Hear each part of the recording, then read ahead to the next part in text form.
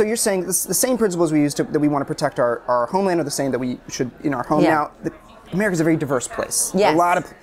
What are the things that are universal? A lot of people like to bring up their families and secure their homes in very different ways. There are a lot of different approaches to this. Some people like to lock all their windows. Some people like to leave it open, leave the door open. Where are you finding the universal?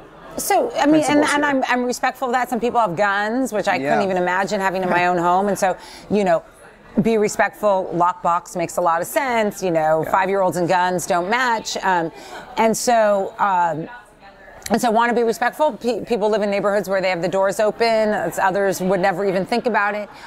What I talk about more is, so I address that, but also there are universal elements. So, do you have provisions in your home that will satisfy you for about, we call it in emergency management, we call it 72 on you, which is not you have to go without any help for 72 hours. But if you have the capacity, and I'm respectful of that in terms of storage and money and stuff, but if you have the capacity to have enough provisions that will make you comfortable for 72 hours, do it.